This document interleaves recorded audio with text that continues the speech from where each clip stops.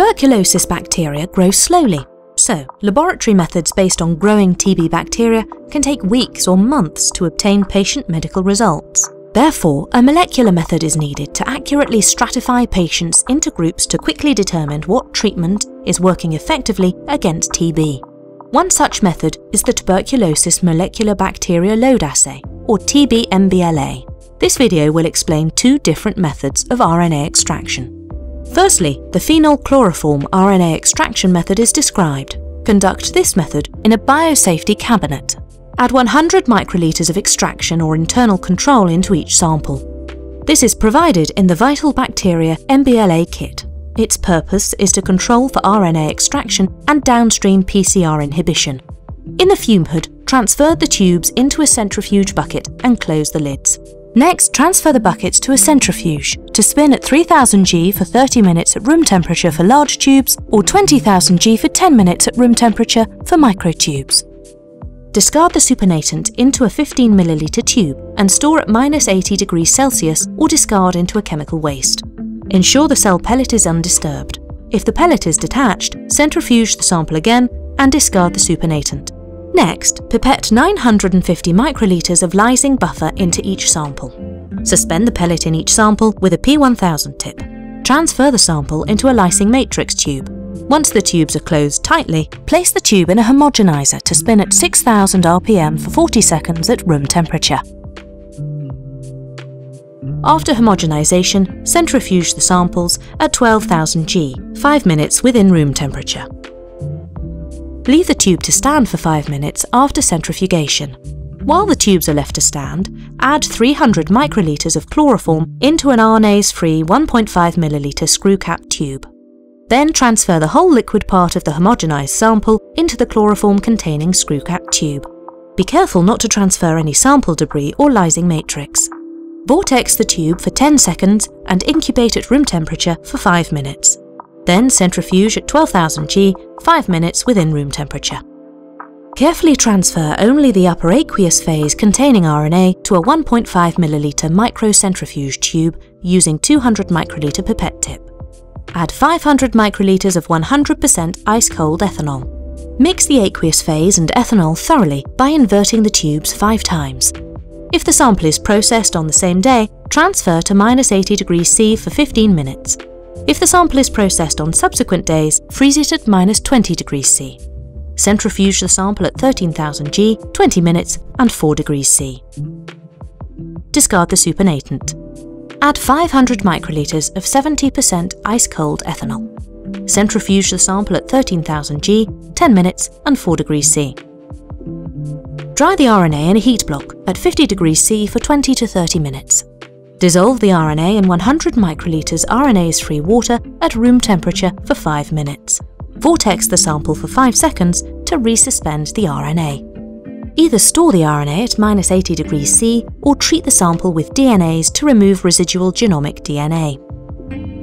Next, we demonstrate the column-based RNA extraction. Add 100 microliters of extraction or internal control into each sample. This is provided in the Vital Bacteria MBLA kit. Mix the sample by inverting the tube twice. Centrifuge the tube at 3000 G for 30 minutes at room temperature for large tubes or 20,000 G for 10 minutes at room temperature for microtubes. Discard the supernatant and suspend the sediment in 950 microliters of RLT buffer. Transfer the sample to a lysing matrix tube and place in a homogenizer to spin at 6000 RPM for 40 seconds at room temperature. Centrifuge the tubes at 12,000 G, 5 minutes within room temperature. Pipette the supernatant from the tube to a 2 ml RNase-free tube. Add 1 volume of 70% ethanol to the lysate, which is the amount equal to the volume of the sample. Mix the sample well by pipetting. Transfer 700 microliters, including any precipitate that is formed, to an RNase spin column placed in a 2 ml collection tube. Do not discard the rest of the sample. Centrifuge the tube for 15 seconds, 8000 G, at room temperature. Discard the flow-through. If the sample is more than 700 microliters, transfer successive aliquots of 700 microliters into the same RNase spin column. Repeat the centrifugation steps and discard the flow-through until all of the sample is processed. Add 350 microliters of buffer RW1 to the RNase spin column. Close the lid and centrifuge at 8000 G 15 seconds within room temperature to wash the spin column membrane. Discard the flow-through.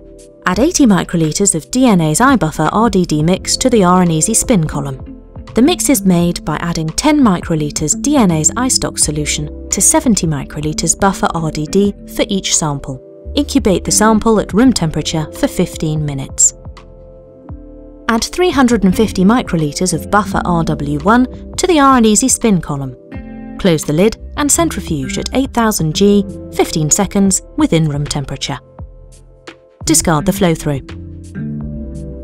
Add 500 microliters of buffer RPE to the RNase spin column. Close the lid and centrifuge at 8000 G 15 seconds within room temperature.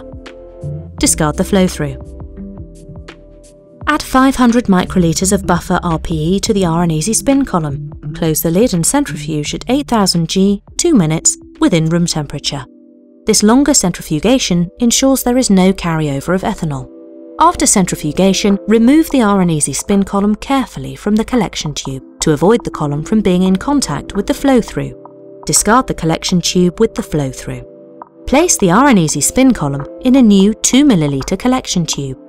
Centrifuge at full speed, room temperature for 1 minute. Place the RNase spin column in a new 1.5 ml collection tube. Add 100 microliters RNase-free water directly to the spin column membrane. Close the lid and centrifuge at 8000 G 1 minute within room temperature to elute the RNA. Once RNA has been extracted using the methods described, the samples can be prepared for a PCR run.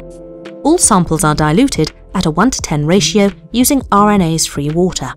Next, prepare MTB and IC standards RNA extract by diluting them 7 tenfold dilutions. This creates the standard curve for the PCR run. Next, prepare RT+ and RT- PCR master mixes according to the manuscript directions.